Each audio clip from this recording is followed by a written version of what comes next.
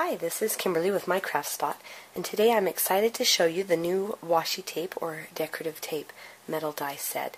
It has 3 different lengths that it comes in, and you can break these apart. I leave mine put together because I just go ahead and take the extra pieces that maybe I'm not going to use right now, and I put them in a little bag or in a drawer, and then I just have tons of washi tape to choose from the next time I have a project going.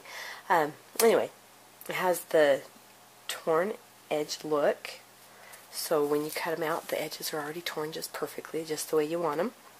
And one of the cool things about cutting out your own tape pieces is that you can use the pattern paper that you already have in your craft room and that you love. And so it matches your project perfectly that you're working on, and it's just a lot of fun. So I'm going to show you some of the pieces that I've already cut out just from the paper that I had. And there's polka dots.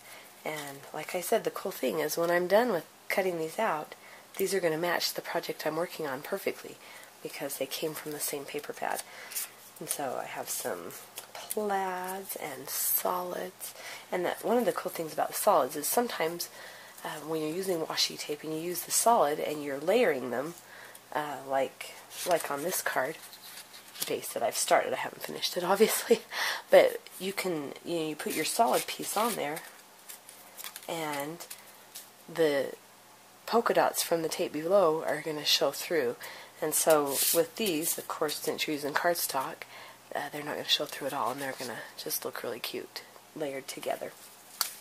So then you can take different chevron papers, and depending on the look you want, cut it sideways or up and down so that you get that look that you're after. And then there's all the floral pieces, and it's just a lot of fun to have those out of all the different colors and patterns that you already have and love. So